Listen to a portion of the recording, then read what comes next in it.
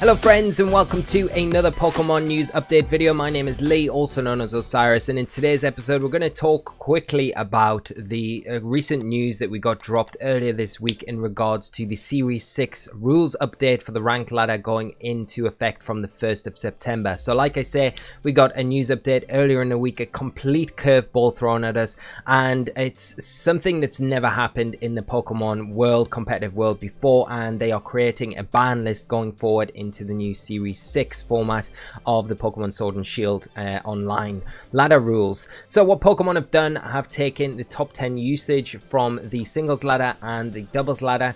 Those Pokemon in the top 10 usage stats have been combined, and a list of 16 Pokemon has been created where they will no longer be able to be used going forward from the 1st of September, making up the Series 6 rules. So I've got on the screen right now, we're over on Showdown here, the list of Pokemon that we're not able to use going forward from the 1st of September, which is in a couple of weeks time. So as you can see, there obviously all the top contenders, big Pokemon that have been making on carving out the current format that we're playing in. So some big changes going forward. We've got Venusaur, Gmax Venusaur there, Gyarados, Porygon 2, big Trick Room setter. We've got Sand with Tyranitar, that's been a huge player since the start of the format. Torkoal as well, so we're not going to have that mode with Torkoal Venusaur anymore.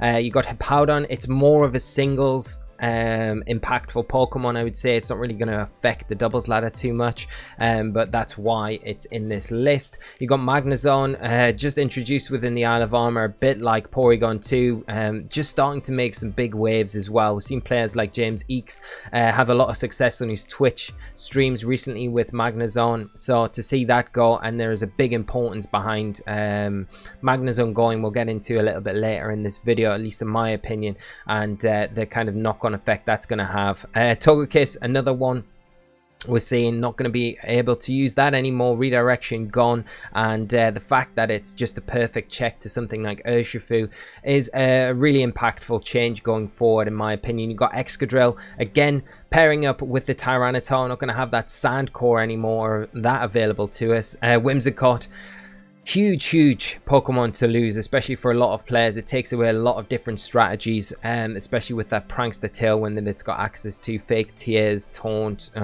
just a really annoying Pokemon. Beat up stuff as well is all gone. Incineroar, now this is probably one of the ones I'm more sad about than anything else. Intimidate Incineroar has been a big player so far in this format since being introduced, and now to lose it for the stability that it gives the format is a big change. Mimikyu, again, it falls into kind of the more Hippowdon category with singles rather than doubles, although I have recently been playing it myself in doubles and it's been doing an incredible job. So again, sad to see that go.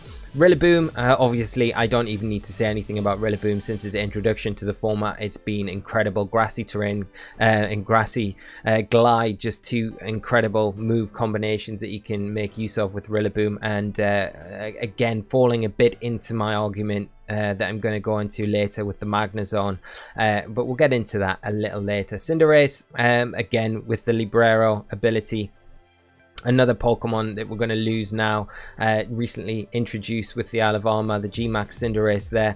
Indeedee, and this goes for male and female, both variants are going to be gone.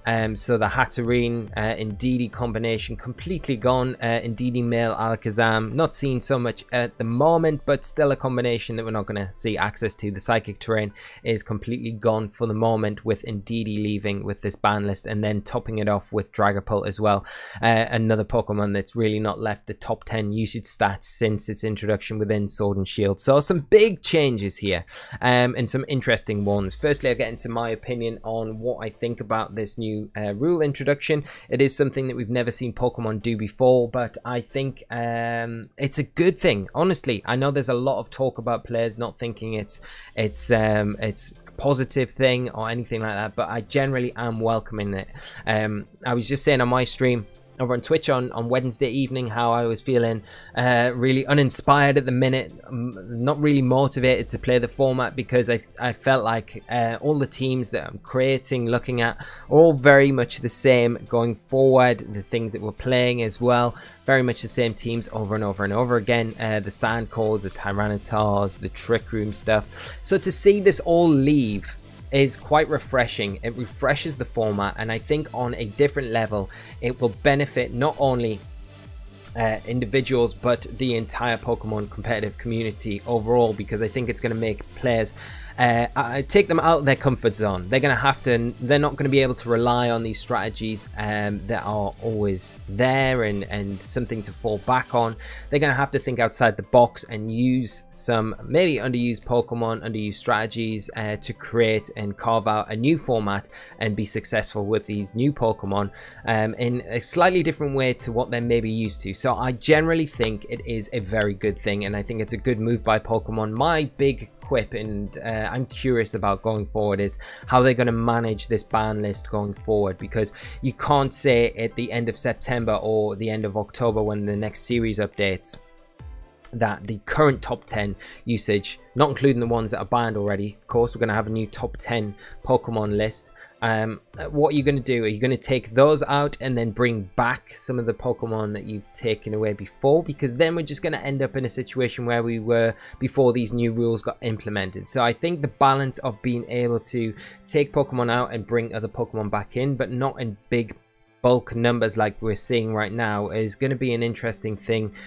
for them to manage and go forward with. But in general, I think it's a very good thing. I think it's exciting. I'm excited about it. I'm looking forward to getting into what feels like a brand new format, and it will be really interesting to hear what your guys' opinions are. So do leave a comment down below. Let me know your thoughts on these rule changes coming into effect on the 1st of September. Now, quickly before we do anything else, I just want to cover some of my thoughts about what the format's going to look like going forward. I've just thrown some things together. I don't want to keep this video too long, so I'm just going to try and keep this under 10 minutes, so we'll be as quick as possible going through what some Pokemon that I think are going to be good going forward. Obviously, G-Max Lapras is still available, has lost its buddy in Whimsicott, but it does have a new friend in Talonflame. And now, depending on how popular things like Urshifu are going to be, which you would imagine are going to have big impact in this new series, I think Talonflame, with its Gale Wings ability, that priority tailwind that it can throw up, especially for something like G-Max Lapras, which really benefits from that, that is going to be a big player in this new series. So I think that combination there is going to be pretty good. Now, my next thing, and this getting back to the Magnezone, the Rillaboom, the G-Max Venusaur, Torkoal, Tyranitar going out the window. I think if you look at Series 1 to 4, before we had the introduction of G-Max Venusaur, before we had the introduction of G-Max Rillaboom with grassy terrain, with grassy glide, you saw a big part of the format dominated by these bulky water types, and I'm talking about G-Max Lapras, Primarina, Milotic, Rotom Wash. Now, as soon as the Series 5 came along, G-Max Lapras and Rillaboom came onto the scene, they checked all of these Pokemon. These Pokemon were not as powerful, not as predominant as they were. Now they're gone. I think it opens the door for these water types to come in and have a bit of a free-for-all. So these are some of the Pokemon that I think are going to be big players and big Pokemon going into this next format. G-Max Lapras, of course, always going to be very good, very strong. We know how good it is already. Without those checks there, it's going to be even stronger. Politoed, I think, has an easy time now without Tyranitar and Torkoal and the grass types to disrupt it. Primarina, going to be one of the better fairy types as well, and with that fairy water typing, again, we've seen how good it can be, even in a format with these Pokemon. So it's just going to get better. Milotic and Rotom Wash to kind of round those off. These Pokemon are still doing well now, so to have their biggest threats taken out of the format, it's just going to kind of push them forward a bit more. So that does worry me, and that takes me back to Magnezone, which is one Pokemon that you could maybe say, okay, well, this is now a format without these grass types. You've got Magnezone to fall back on, but now Magnezone's gone as well, so it increases the usage and potential of these bulky waters. So that's my biggest kind of worry going into this format. Are we going to be dominated by these bulky waters going forward? Another call, obviously we lose Porygon 2, Trick Room user. Dusclops somehow managed to dodge the ban list. It's been the predominant and premier kind of Trick Room user this whole season, falling out the usage stats at the right time. But I think something like this combination is just the first thing I thought of. Obviously having the Sandstream ability as well is incredible, so you've got that combination right there. I think this is going to be a good pairing. Dusclops, Gigalith. Other Pokemon, we've already mentioned Urshifu. I think because Togekiss is out the scene now, Urshifu really benefits for that. Both forms, the fighting water as well as this fighting dog type. And you got Hydreigon as well, because of Dragapult for one being taken out, it's going to have a really easy time, and two, Togekiss and also Whimsicott going. Hydreigon's going to be a very good Pokemon. And the other thing to note about Hydreigon is its base 98 speed stat. It does outspeed Urshifu by 1 speed point, and Urshifu's special defense is trash. So I mean, Hydreigon's going to have a really easy time against Urshifu for the most part. Kommo-o's an interesting one. It's getting a lot of talk at the minute about how good it can be, and I do honestly think it's probably going to be a good player. I don't know whether it's going to make as much of an impact in the format as what some people maybe think it is, but it'll be interesting to see. And then Bravery, it's going to be a bit like Talonflame. It does offer Tailwind support, and it kind of helps check things like Urshifu to a certain extent, and it can do work against Hydreigon and Kommo-o as well, obviously with the combination of flying and fighting that it's got access to. Now going on to the bulky water topic that I'm talking about, it's really kind of consuming me at the minute. We need to look at grass types that we've got access to now. We don't have Venusaur, now we don't have Rillaboom, and we don't have things like Torkoal that could once previously like threaten these types as well as hard. So Amoonguss obviously going to be there, redirection still going to be very good, Spore as well, and it's not going to go away. It's just going to make Amoonguss better, I think. Ferrothorn, another option. Rotom, Tangela is an interesting one, especially with the Eviolite. It does get Rage Powder and Sleep Powder as well, so, and it also gets Chlorophyll, so it's got some nice options there. And we still have Kanto Ninetales with Drought, and Abomasnow as well, another weather setter here that I think could be an interesting grass type to check these bulky waters. And then moving on, if you're not looking to check the water types with grass, you're going to look for electric types. Now Dracozolt is a Pokemon probably benefits from Togekiss and Dragapult falling out of the format, as well as Excadrill, especially with T-Tar, so that sand mode isn't there anymore to give it all those issues along with the other things. So Dracozolt could see quite an increase in usage. I think Rotom Wash is going to always be a staple if you're looking for a water and electric type. It's generally very good. I can see Rotom Wash usage going up tenfold going into this new format. Toxtricity is an interesting one. It does have the G-Max ability as well, so it's worth considering for sure. And then some odd picks on the end here. I've got Alolan Raichu because Pincurchin is in the format still. It's still got access to that electric terrain, so you can make use of Raichu that way. And then Luxray, it does have access to Intimidate, so it is an electric type, and I have thrown it on just for that reason. And then for Intimidate users, obviously losing Gyarados and Incineroar, the top two at the minute, we can always fall back on Arcanine. It's done well in every format it's been available, and it's always an alternative option to Incineroar. We don't have some of the techs that Incineroar has, but it's still very good. Now if you're wanting Fake Out and Intimidate, you can look at things like Hitmontop and Scrafty. Scrafty particularly enjoys the fact that Togekiss isn't in the format anymore, and I think Scrafty's an interesting pick for sure. It's a very good Pokemon, and it would not be nice to see it do well.